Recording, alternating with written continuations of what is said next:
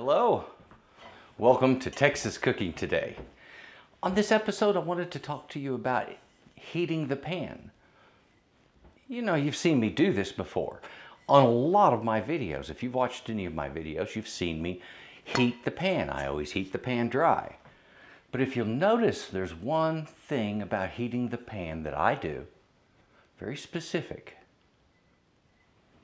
It's always heated on the temperature I'm cooking at.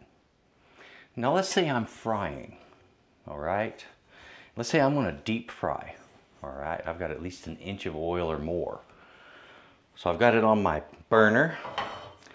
I'm heating it up. Now I'm not gonna heat that on high because then my heat distribution on the bottom of the pan is going to be off.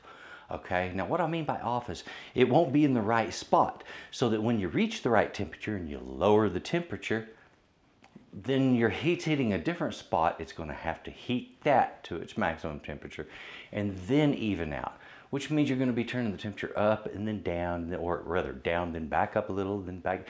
So you're playing with the temperature all the time, instead of learning the temperature that it normally cooks right at and heating it at that temperature. When I'm frying at 325 to 350 degrees, I heat on medium high and I leave it there because when I'm frying, it's going to pull heat from that pan and I want to need it to revive real well. So a medium high is really good. But at the same time, if it was high, it wouldn't be right. So let me explain. First off, we're going to talk about both gas stoves as well as electric. When you're heating something on, first, a gas stove, whether it be propane or natural gas, or if you're in certain countries, methane, natural made methane, then it's all the same, folks. When the flame is too high, it pushes outward. And so you're heating the outer edge of the pan instead of heating the center of the pan. You get a cold spot in the middle and you get hot edges. Now, A, you got uneven heat. That's going to be harder to cook that way. B, you have a pan that is unevenly heated and it can cause delamination and warping. Now, delamination is where you have a clad pan like this and the inside bows up and the outside remains flat, or vice versa. The outside bows away from the inside. And so they become separated and it's not heating properly after that. And that was because it was heated wrong. Okay, it was heated uneven. It was heated at too high of a temperature. All right, so when you're heating a pan, we use lower temperatures, medium to medium high, and that way we get our heat into the center of the pan. Now, in the event that you want to have some fun in the comments and say, hey, Chef Trotter, professional chefs always heat their pans on high. You're right, they do. What's the difference? The difference is the burner, okay? This is a burner that puts out a single ring of fire that pushes outward, okay? The higher you get it, the more outward it pushes. The smaller or lower you get it, the more it pulls in, okay? And it pushes up more that way. That's just in the nature of gas cooking. We're going to get into electric in a minute, but in the nature of gas cooking, it does that. So you can get this uneven heat thing going on. So if you're heating at the right temperature, it's heating the right spot on the pan. So it'll be heating in the center here rather than on the outer edge or in the very middle. You're wanting halfway between the middle and that edge. And when you're heating that little spot, you get even heat spread outward and inward, and you're heating the whole pan evenly. You also don't run the risk of it bowing, buckling, separating on you.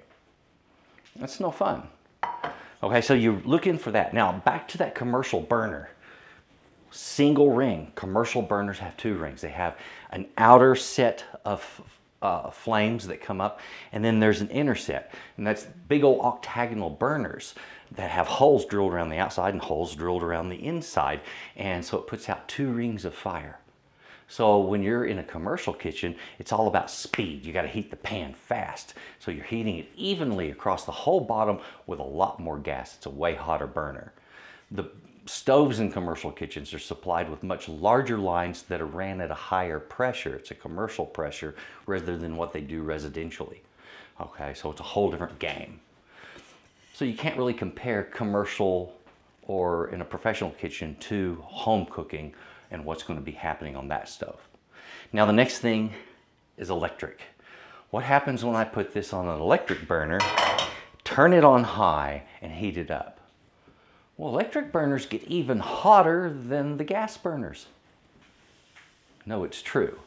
Electric heat is way hotter. That's how they melt steel in foundries and factories in order to make steel sheets and castings and things like that. They have to first melt that metal, and they do it with an electric arc. It's an electric arc furnace, and it's amazing how they work. They're very loud and extremely hot. But that electric heat is much faster. In other words, it comes up in temperature really quick, as much hotter than the gas is. So the gas will be burning at a certain temperature, but that electric's a lot hotter, and it heats the pan unevenly. Okay, so let's say I put this down on an electric burner and I put it on high.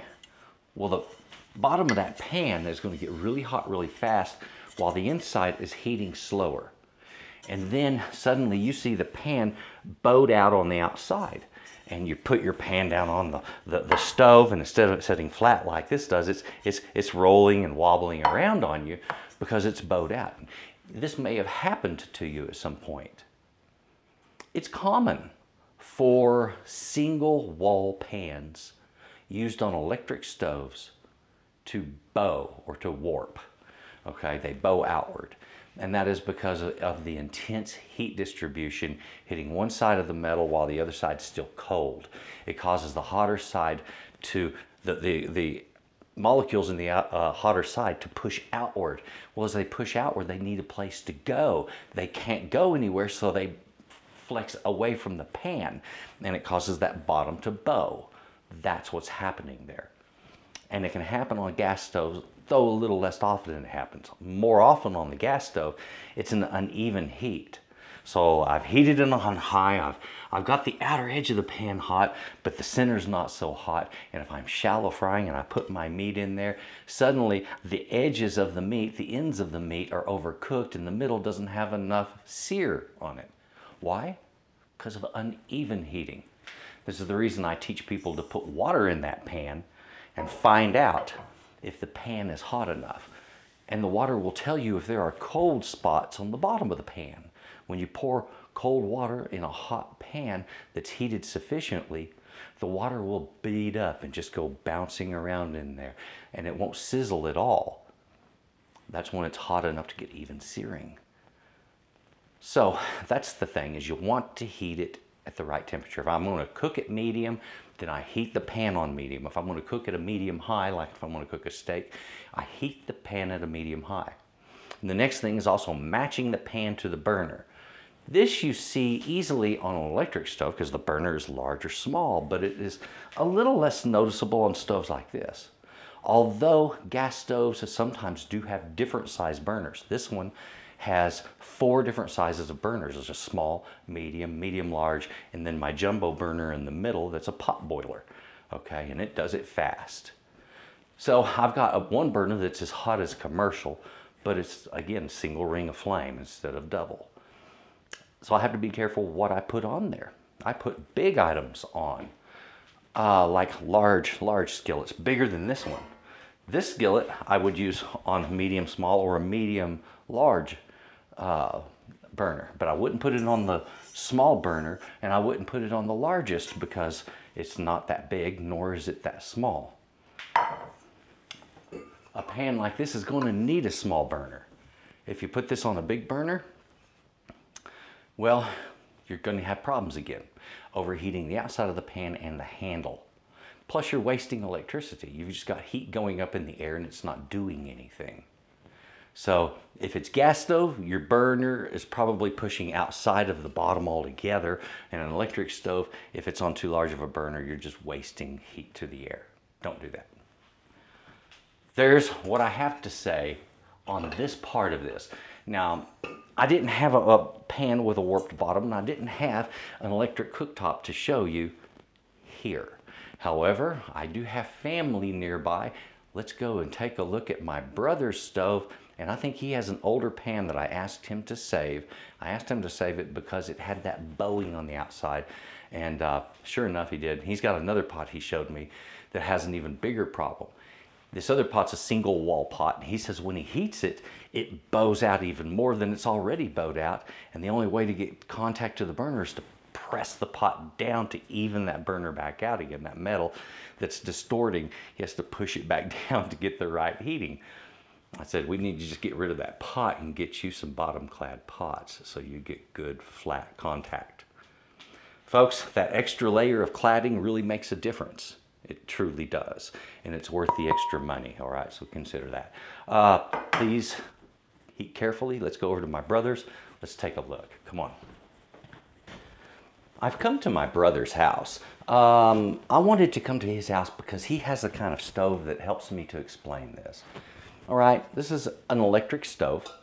It's got the heating elements underneath the glass top here. The same way that an electric stove has a heating element above it, this one's just reversed. It's just got it below it, and they work the same. The thing of it is when you're heating a pan, this type of stove produces an extraordinary amount of heat, and it does it very, very fast, okay? So what happens is you have a single wall pan, like this is a single wall pan here, and this one also, you have something that's a single wall pan. Very well made though. Either of these pans, and this one, if you'll notice, has a little bit of movement in it, and that was from being heated on an electric stove. That's being heated at high temperature on an electric stove, does that. And it'll do it to most pans that are not bottom clad. And even bottom clad can be separated or buckled on this type of stove because of the power that they have to heat. Okay, so they produce an extraordinary amount of heat and they do it really fast. So what you got to be careful about there is when you're heating, let's say I'm going to heat this pan and cook in it at a medium temperature. That means I'm going to set the stove at a medium temperature and heat the pan that way. The pan takes longer to heat, yes, but the reason you're getting that buckling is because of how fast it's heating. You got too much here and nothing going on up here, and between hot and cold, it causes the metal to warp outward. All right, and this is just the way metals work. All right, and some pans like this, my brother was telling me when he uses this pan, because of the way it kind of rolls around on here, that when he heats it, the bottom actually bows out even more than it is now. And that the only way he gets good contact is when he pushes straight down on it. And I can feel it. There's a kind of a springiness to it there. And that's when he gets full contact and gets good boiling on it. Okay, so what you have happening here is, number one, single wall pans and thin pans, they're going to be more prone to this, plain and simple. That's the reason you hear people like me and other professionals tell you, go with good pans. Get a bottom clad pan, minimum. That's what they use in the commercial industry. Fully clad's wonderful, but not all of us can afford it. When it comes to a stove like this also, regardless of the pan that you get, reduce that temperature when heating. It doesn't require full power to heat the pan to the right temperature that you need, or to bring it up to a boil. Start heating your water on a lower temperature and then bring up that temperature a little bit later to bring it to a boil. That way you don't have this heat differential going on your pans. Number one, you protect the investment on your pans. Number two, you get better cooking action. You don't have a pan that rocks or wobbles around like this, and you end up with just a better situation. Okay, so it doesn't have a lot to do with gas or electric. It has to do with how high that flame is. And you've seen me over the years. When I heat my pan, let's say, to cook a steak in it, well, I cook a steak at a medium-high temperature. So I heat the pan at a medium-high temperature. And the size of the burner matters because I'm looking at the flame pattern on my gas. Well, you don't get a flame pattern on electric, but you do get burner size options, okay? And that is a biggie, all right? Don't put little pans on big burners and turn on the big burner to heat the little pan. It's not going to heat it any faster. In fact, it'll probably be less efficient for you. And when you start learning to heat at the right temperature, you're going to love your pans that much more, and you're going to love cooking that much more. So it's really simple. The flat surface like this, it really shows, as you can see, when you have this kind of an issue going on. And here we have a pan. This is a very good quality pan. This is an this is a good line of pans. But even in expensive pans, you can have this problem right here. You see that? And it's a very unfortunate thing, because then you have a nice pan you paid money for that's bent on the bottom, and you can't fix that. All right. So keep the temperature under control. Get the pan on the right size burner. If I were to heat this larger pan at a high temperature on a smaller size burner, it's going to cause me some serious warping in the center. Where if I heat it at a lower temperature on a wider burner, I'm going to get a more even heat and a lot less chance that it's going to bow outward like this. Please remember that. And another thing, Richard wanted me to remind you that when you've got a stovetop like this, it's different from other stovetops, these glass tops. They're slick. If you slide a pan across it, they can slide easily, okay? On my stove, I have to force it across there because I got that heavy iron grate, you know, so you have that steel pan that doesn't want to slide across it. I've got a lot of friction. But on this, you got almost none. Now, where does that matter? Well, if you've got a pan like this and it's halfway full with oil, it's real easy to slosh that oil. And then suddenly you got hot oil on a hot cooktop, and that ain't a good combination. So please be very careful about the slickness of it also. Let's go and take a look at the other pans. As you can see, yeah, there's a difference between the electric and the gas, but it's not substantial when it comes to the right way and wrong way to heat a pan. Some folks are going to keep heating their pan on high every time. And folks, I feel bad for you, because you're really shortchanging yourself. When you start doing it the right way, you'll see a big difference in the way things come out in your cooking. And the difference in how much time you save, heating it on high versus heating it on medium or medium high, yeah, that's about 3, maybe 4 minutes for the whole meal. It's not so much time saved that it's worth bothering with to mess up the quality of your food. There is one thing I'll mention, single wall pans. There are some kinds of single wall pans that are absolutely tough as nails, and they're very hard to warp. Not impossible, but hard. Let me show you. This one, here we go. Okay, this big old heavy guy. This is what they call carbon steel. It weighs a ton, okay? It's very heavy, it's very durable. This is about, I'd say 1/8 of an inch or more all the way across. So it's a very heavy pan. In fact, I can't lift this with one hand. It hurts me too much, hurts my arthritis too. But fact is, very heavy, very good quality. Now these are harder to warp, so if you wanted to use a single wall pan still and not have to worry about it, look at the carbon steel pans. They do have a shortcoming. The shortcoming that you find with carbon steel is the same as with cast iron, which, by the way, cast iron's wonderful also. The problem that you have with both of those is that they have a tendency to rust, okay? And you need to keep them seasoned. Seasoned means to keep a non-stick coating that's created by basically carbonizing oil against the pan. We polymerize the oil by heating it, turns it into basically carbon molecules that get bonded to the pan, and it makes a very hard, strong, durable finish that holds up for a long time. But that's another video that'll be coming up soon. In fact, it'll be that pan right there. So we won't sweat that. In the meantime, I'd like to say thank you very much for watching. Slow down how you heat your pans. Never heat the oil in the pan unless you're deep frying. Never heat something in the pan unless you're like boiling or deep frying or something like that, unless you have to heat the fluid. But if it's shallow frying, just heat the pan dry. Works better.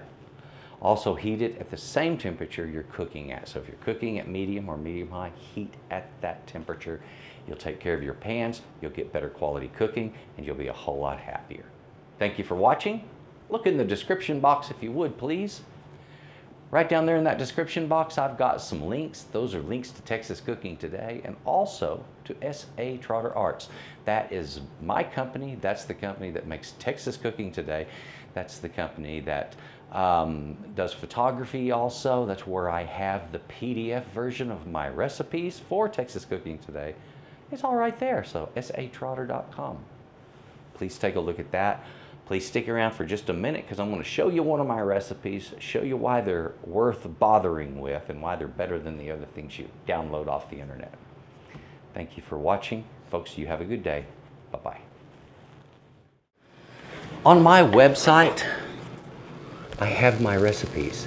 That's right, I sell my recipes on my website, and I do that quite on purpose. I provide free tutorials here on YouTube.